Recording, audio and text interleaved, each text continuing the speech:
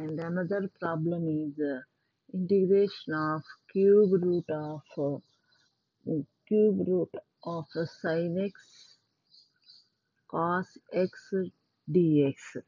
For this problem, we first have to change cube root as sin x to the power of 1 by 3 cos x dx. Let sin x is equal to tt, derivative on both sides, then dt by dx. Derivative of sin x is cos x is equal to dt by dx. From this one, cos x dx is equal to dt.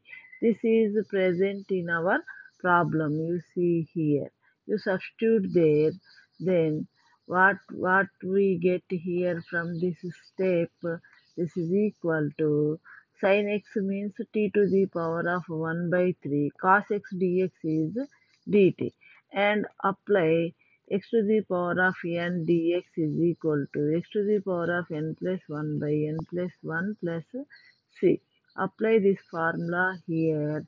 Integration of t to the power of 1 by 3 is t to the power of 1 by 3 plus 1 by 3 plus 1 plus c.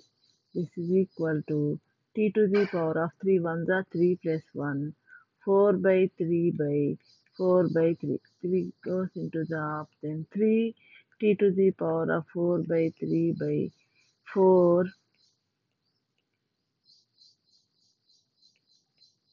plus c.